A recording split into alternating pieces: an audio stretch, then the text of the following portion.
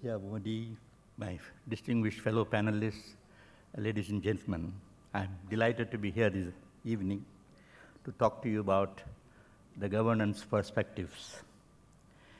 Governance is indeed a critical factor for a good quality democracy.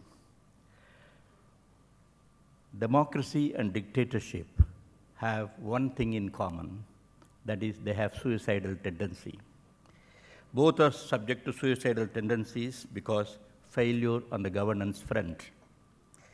There's a book called End of Power by Moses Naim, where he says that power is easy to acquire and very hard to exercise or wield and very easy to lose.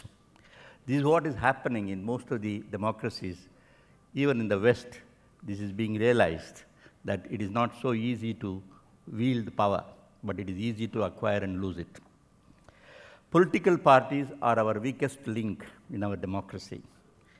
Look at their constitution, their functioning, their internal financial accountability, and their internal feuds amongst themselves. Pressure groups speaks very little of our democratic discipline in India. Of course, we can derive some satisfaction that probably we are better off when compared to some of the other countries in Asia and Africa. But then the political parties contribute a lot to the corruption as well as inefficiency in the system. Most of the political masters feel that they have to bear this in mind whenever the policies are framed, with the result that populism takes over and you don't find an efficient management of matters.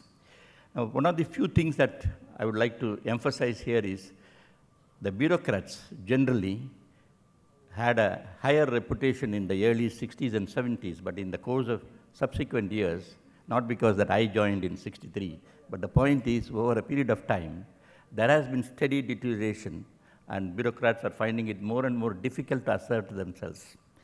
So one of the things that the Supreme Court suggested was that the instructions by political masters should be given only in writing. I had a very nasty experience. One of the ministers asked me to do something. So I sent a 3-page note saying that it cannot be done. And at the end of it, I said, if the minister still wants, let him give written directions, and which will, of course, be implemented. The minister calls me at 11 o'clock in the night and says, how you send such a proposal to me? How can I give a written direction? I said, it's for you to decide whether your decision is better than mine. But I hold on to my view that it cannot be done. The file came back without any direction. The point is that it is necessary for the bureaucrats to assert themselves. In a situation where there is a coalition government, which is becoming the order of the day, it is necessary for the bureaucrats to assert themselves, because otherwise they're equally culpable of bad governance in this country. And it is their duty to advise.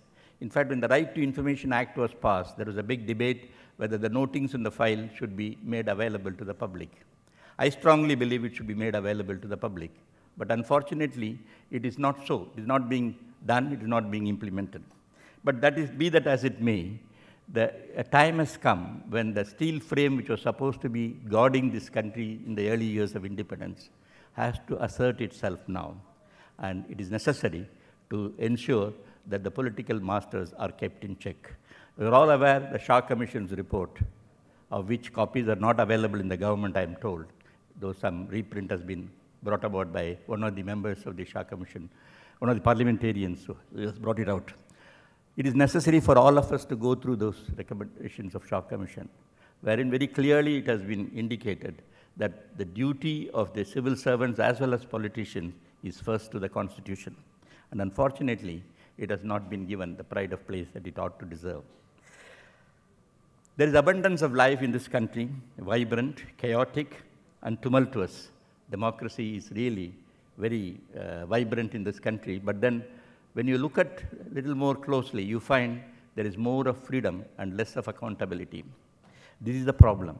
If we can ensure a compromise in terms of both the political masters and the bureaucratic class, certainly we can deliver a good quality democracy in this country.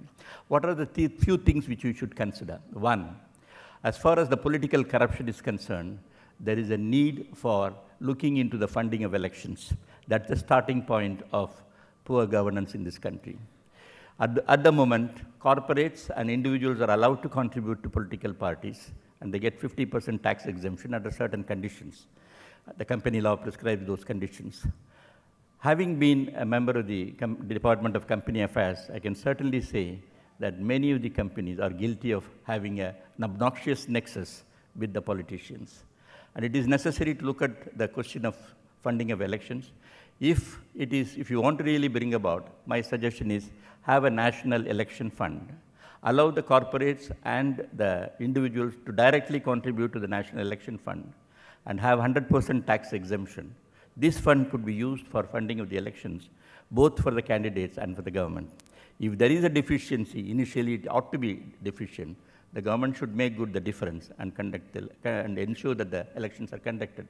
If you do not provide state funding of elections, you will find that honest and efficient people will never step into the election arena.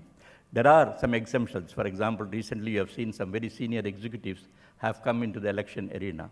But I am not sure how they will be able to survive this particular money power that is gaining ground in this country.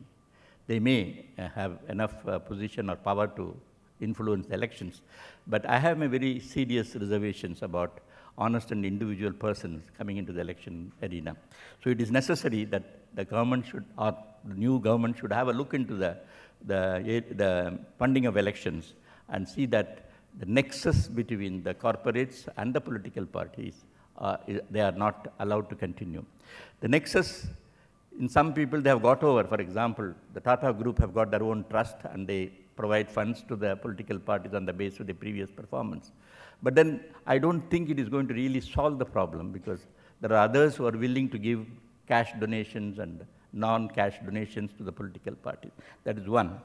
The second important suggestion I would like to make is the decentralization of powers. At the moment, the politicians are keen to become legislators, particularly the parliamentarians and the state legislators, because there are so much of powers available, so much of discretionary powers available, and they find it easy that they can spend money and earn the same amount or maybe more to ensure that they get power into their hands. The last point I would like to make is about the corporate governance.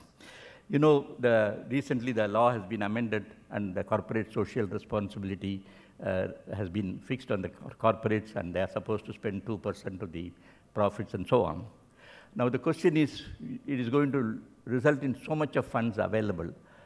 Is it an answer to the deficiencies or inefficiencies of the government? Partly yes, but then unless and until these funds are properly used, it is going to generate a fresh set of problems on the governance front. So it is necessary for the corporates to have a serious thinking on this, and it is not mere a committee of the board will decide CSR responsibilities, because although the guidelines have been given, I think it is going to generate a lot of problems in the matter of governance in this country, both corporate governance as well as the public governance.